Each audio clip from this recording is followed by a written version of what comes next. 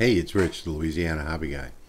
And if you clicked on this video because of the thumbnail, which I'm sure a lot of you have, 50 Shades of Gray is what we're doing today. And there's probably more than 50 shades of gray that you can do on a laser.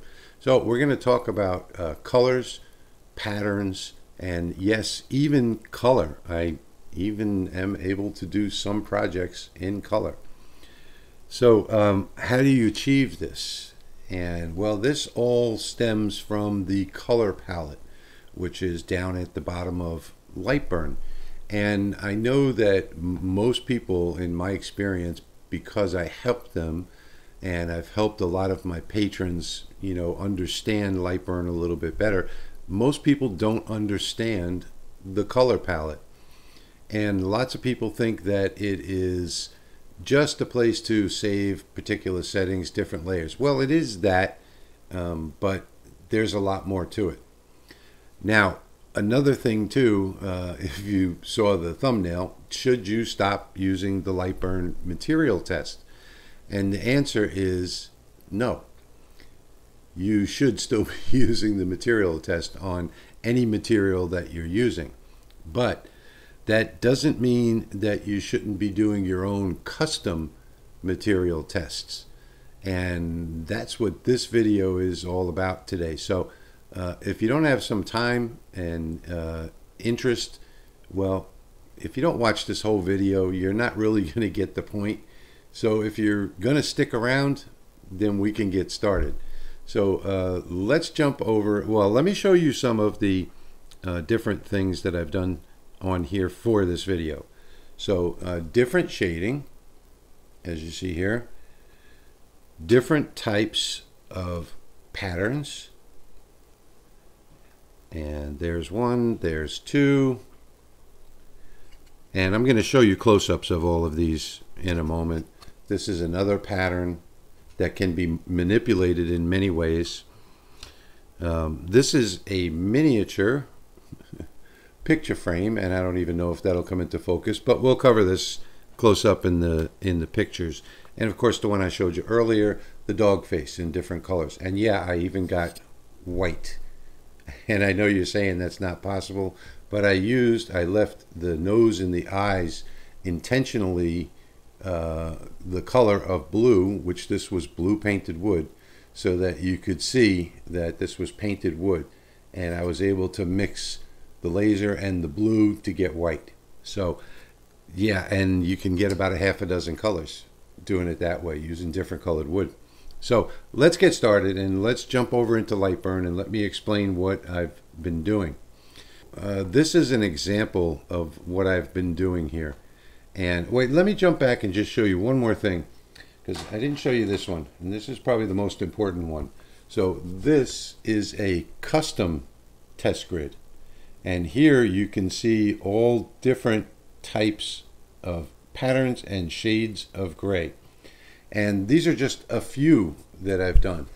So the whole point of this video is to show you how to do custom material tests, that you can pick your different shades of gray, as well as using some painted material and actually picking some different colors. So here is Lightburn, and I've brought the cuts and layers out, made it a little bit bigger so that you can see it. And let's start with this one over here, which is going to be the four-colored circle. So let's bring this out over here, and let me show you what this is. So what I did was I sliced up a circle into 4 different pieces using the Cut Shapes tool. And when I did that, I just assigned different layers with different speeds and powers to this. And I got completely different results. Let's take a look at the layers. So the black layer, which is that top left layer right there, is 25,000 speed. I'm working with the LaserMATIC 30. 25,000 speed, 100% power. And if we look at it a little bit closer, you'll see that I used 75 LPI with a crosshatch. This is another thing that people don't really understand, is that you can really step up your speed and your power using a crosshatch and get a dark burn. So I hear lots of people all the time on the internet looking for ways to get darker burns, especially the CO2 users, because when they up their power, well, they just get a deeper cut. They don't get a darker burn. Well, the trick to this is multiple passes. And with this on in two different directions, you're going across the grain. And then you can even change the scan angle to guarantee that you're going across the grain by changing it to 45 degrees. And now you'll see the grain is either going to run up and down or left to right. So this way you will never run with the grain and you'll get a much better burn. But we did have this one in 0, so I'm going to leave it there. Then next to that, on the top right of the circle here, is the blue layer. The blue layer I did at 15,080, and I've done, you know, a lot of these. So I did a lot of those custom test grids like I showed you earlier. I put this one at 150 lines per inch, also with the crosshatch.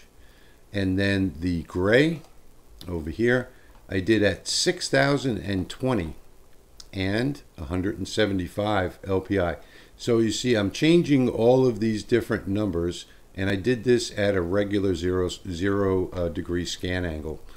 So I did all of these at different numbers, and Lightburn will now save all of those to those layers.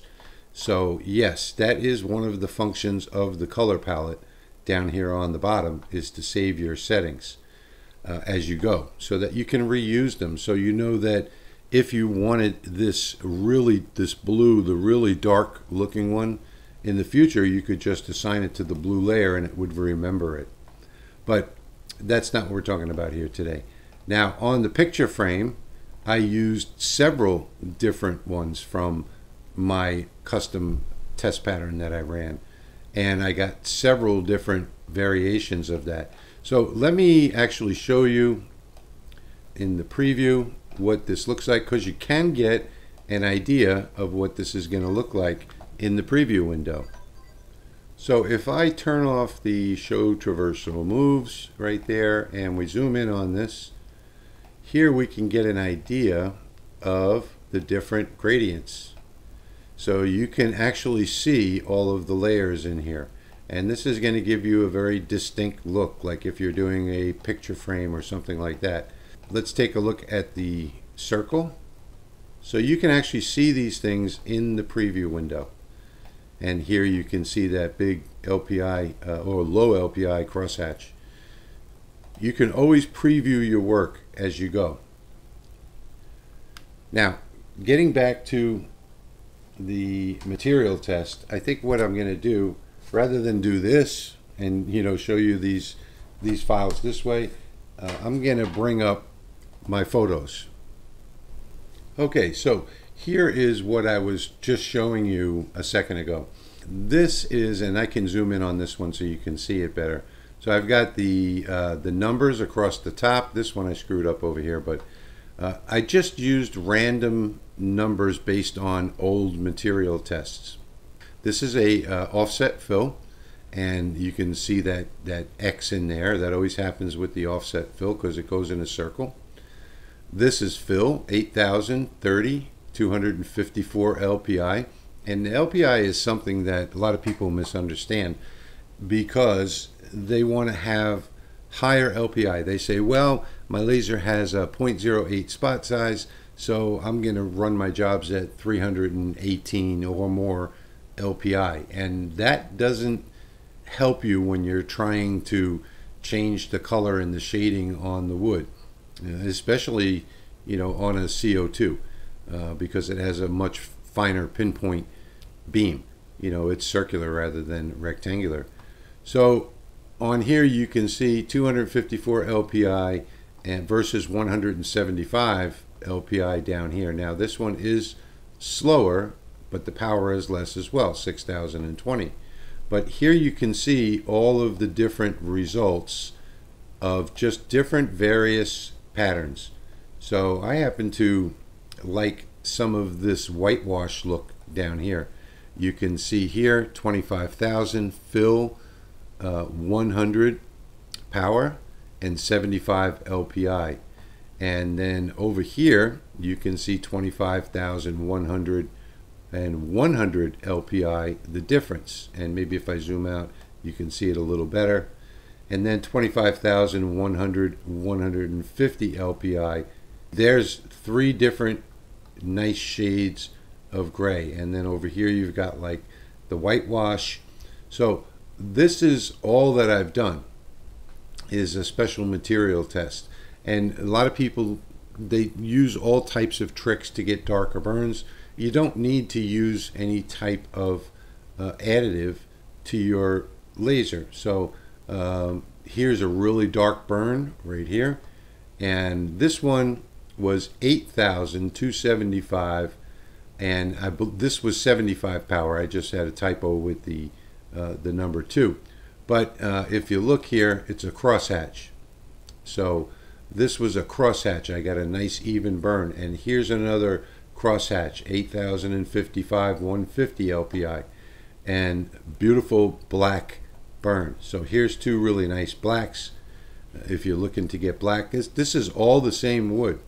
Here's a nice gray over here, and I mean, it looks like white oak. You can actually literally change the look of the wood by doing the entire piece with this setting, and then coming back and doing your engraving with this one over the top of it, and you can get things that even look like mahogany over here. So this is what this video is all about, is learning how to use these layers and setting them with different settings so you can get different results. So let's move on and take a look at the first one. Now you got to remember that this is flipped up here.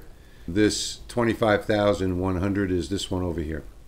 25,175 LPI, and that's what you get right there. And you can compare it to the original look of the wood right above it.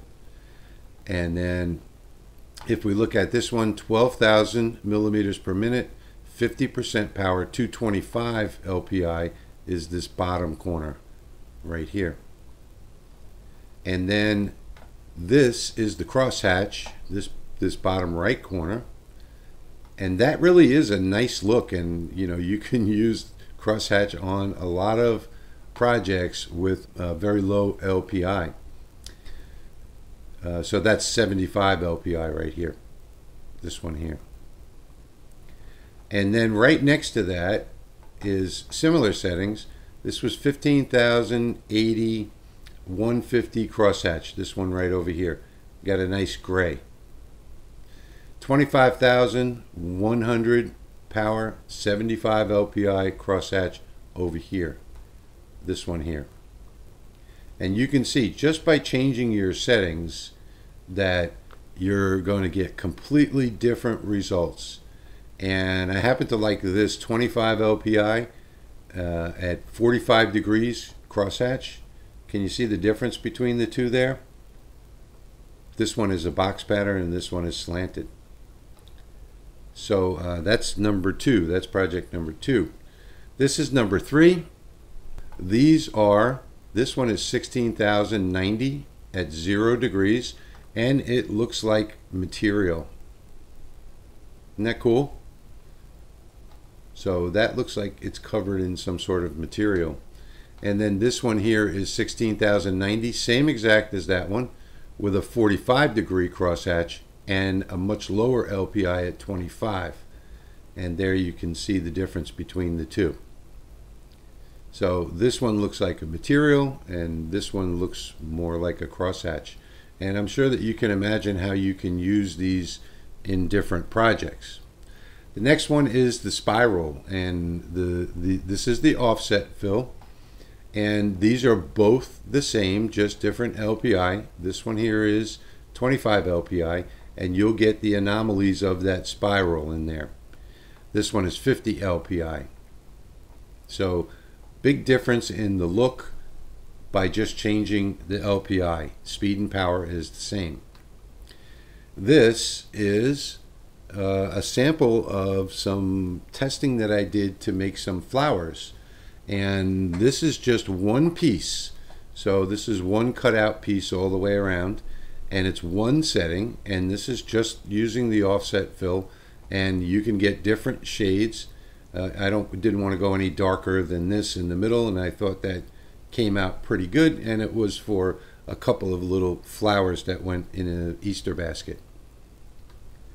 And this is the one that I'm trying to do a representation of a picture frame. So here in the corners, you can do a dark and then lighten up the next two, and then offset fill at a very low. I think I did this at 6 LPI for the center ones, and get all types of different, you know, a really nice look to a picture frame. And you know, if you take a square and copy it along the path and put them on different layers like this, and then cut it out where the square is just a little proud of the wood here, I mean, you'll get an incredible looking design. But you can see here that I used 1, 2, 3 different layers on this one, and 3 different fills, 3 different speeds and powers, all in the same job. It's not like you have to run another job. You can also do these in sub layers as well. And this is probably the most interesting result. So I've tried blue, I've tried red, I've tried green, and I've tried white. This, I left these eyes and nose blank intentionally. I cut those out so that you could see the original wood. The original wood was colored blue. Now around the outside, it's hard to, the photograph sort of distorts the colors.